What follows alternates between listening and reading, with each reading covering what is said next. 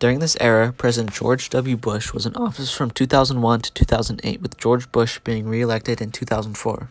He had defeated the Democratic Party candidate John Kerry. Bush only won by taking 53% of the Electoral College votes. The Iraq War was still raging on at this time, and the public opinion surrounding the war was split, with 54% saying that it was the wrong decision to go, and 38% said it was the right one. Bush and the Republican administration were also criticized for the torture of prisoners at Abu Ghraib. The government had turned a blind eye to the incriminating actions of prison guards at a prison in Abu Ghraib, where they beat prisoners and used unethical ways of torture. Bush's approval rating had dropped to 64.8% as a result.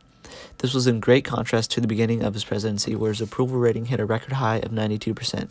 After his 2 terms were up, Barack Obama took the presidency in the later years of 2009.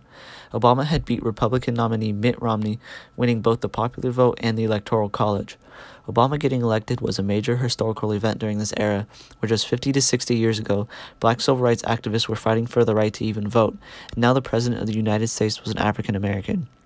The people were thrilled to see this great accomplishment, with Obama's approval ratings being the second highest after World War II, following Ronald Reagan.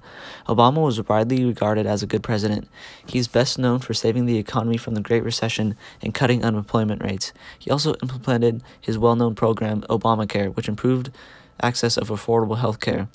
Democrats consider Obama's presidency to be scandal-free. However, conservatives disagree, saying that Obama had his share of controversy.